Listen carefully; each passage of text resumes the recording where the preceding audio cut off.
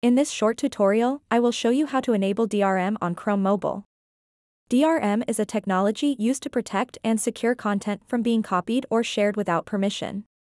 By enabling DRM on Chrome Mobile, you can allow websites to play protected content, such as videos or music, that require additional security measures. To get started, open up the Google Chrome web browser and then tap on these three little dots at the top right corner of the screen. Then scroll down a bit and tap Settings. After that, scroll down to the bottom and tap Site Settings. Then scroll down until you see an option called Protected Content. Tap on it. Now you have two different options to enable DRM on Chrome: Ask First or Allowed. If you choose Ask First, Chrome will prompt you before allowing sites to play protected content.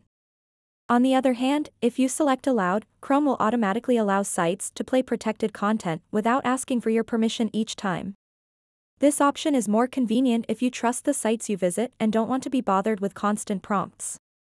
Consider your preferences and choose the option that best suits your needs for a smoother browsing experience on Chrome Mobile.